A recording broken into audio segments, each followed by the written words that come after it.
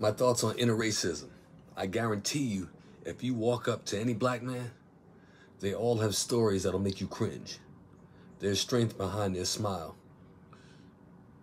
When I've been wronged, but still have to stand strong for the next one behind you. Who can we turn to in society? Stand on your own, build your own platform. We all have stories to tell. In my book, Creative Writings, it's on Amazon, author Mr Kreative. I have 3 categories throughout my book: love, spirituality, and society.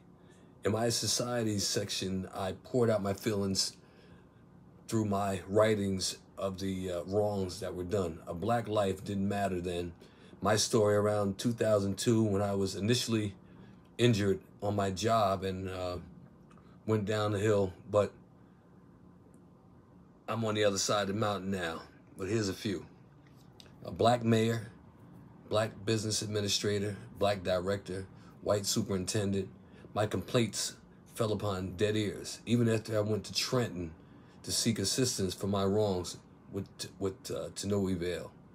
I had a supervisor that said he was going to lynch me when I went into a meeting, and this was on my job, after I'd found a black Steve Urkel doll with a noose around his neck, hog-tied with a bullet in his head, and an owl taped over his mouth in the back of my truck at work.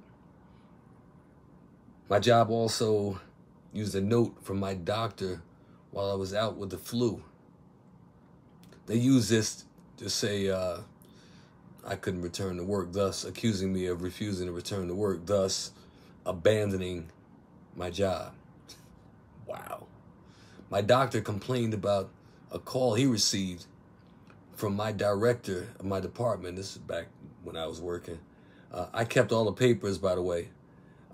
He wanted him to falsify documents, requesting my doctor to change paperwork to say that I was okay to return to work.